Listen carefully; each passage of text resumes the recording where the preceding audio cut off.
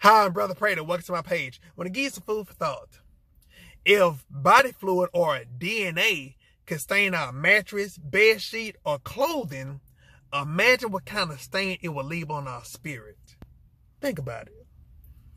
You know, sex is more than just a physical act.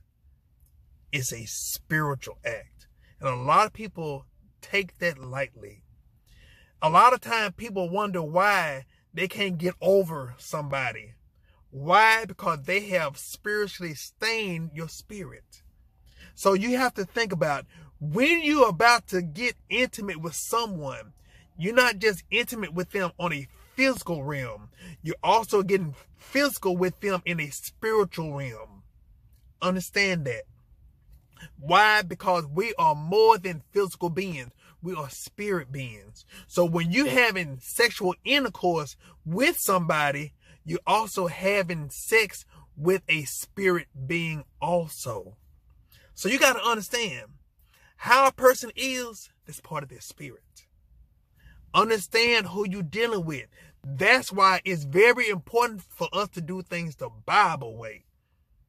Look, you're more than just a sex object.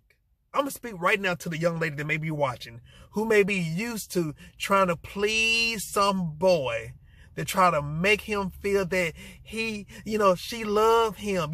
I'm just going to do what I have to do to get him or to keep him.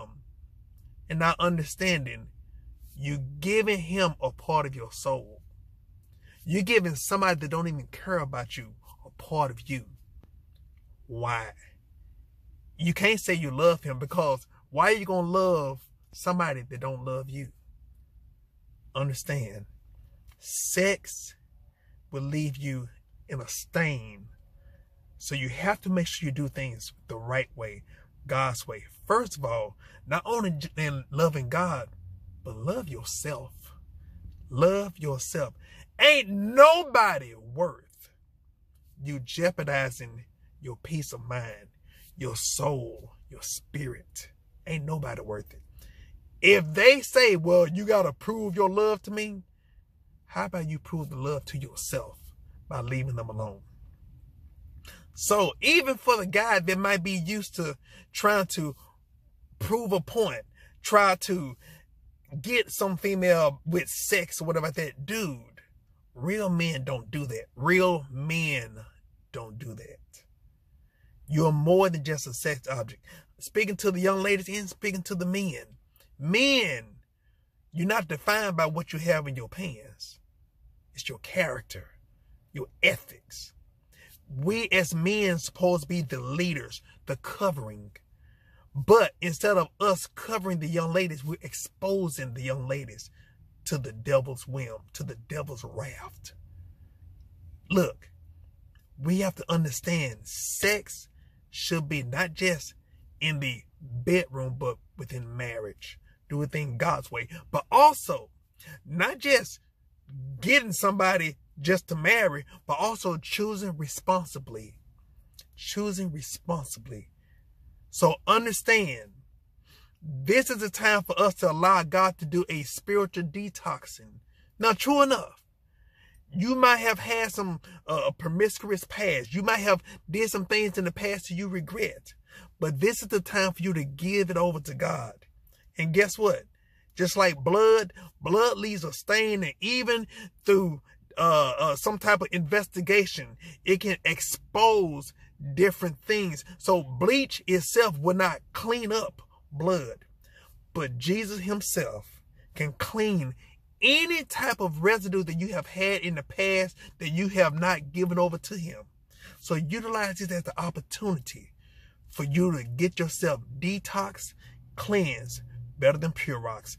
Dear Heavenly Father, we coming to you right now. Thank you, Lord, for your awesomeness. We coming to you right now, God. Ask you, God, to forgive us, God, for anything we've done in the past, God, that was unlike you right now, God. In the name of Jesus, God, we ask you to help us, God. Forgive us, God. And God, ask you, God, to help us, God, to forgive ourselves right now.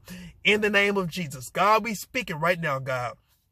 We need another chance, God, to get it right, God. And God, we thank you, Lord, for another opportunity, God. But God, we thank you, Lord, for your grace and your mercy that have not given up on us right now.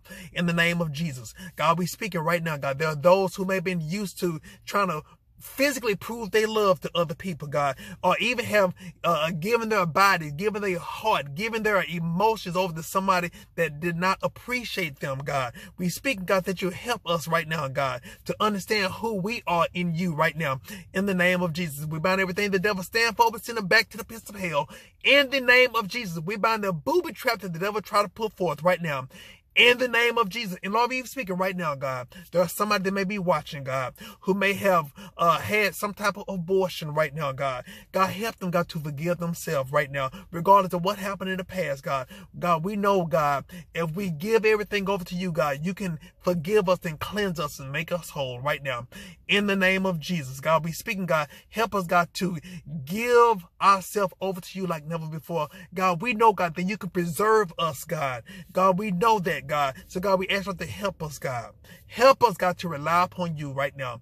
In the name of Jesus. And Lord, we speaking right now, God, those who may have had sexual addictions right now, God, we speaking for deliverance right now. In the name of Jesus. And we thank you, Lord, for cleansing us, God. We thank you, Lord, for sustaining us right now. In the name of Jesus. And we thank you, God, for everything you've done, everything you're going to do. And Lord, we even thank you, Lord, for the healthy relationship, marriage that's going to come out of this right now.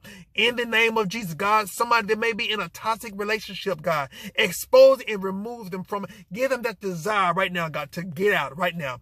In the name of Jesus. And we thank you, Lord, for everything you've done, everything you're going to do. In Jesus' name we pray. We say amen, amen, amen.